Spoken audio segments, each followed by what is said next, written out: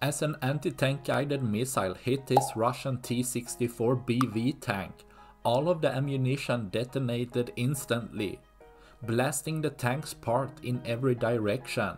As the part starts falling down, the turret can be seen falling straight down on the wreck, causing a smaller secondary explosion, tossing parts of the turret up again, making it possibly a double turret toss on one tank, showing the poor armor of older Soviet tanks, leading to not one but two turret tosses.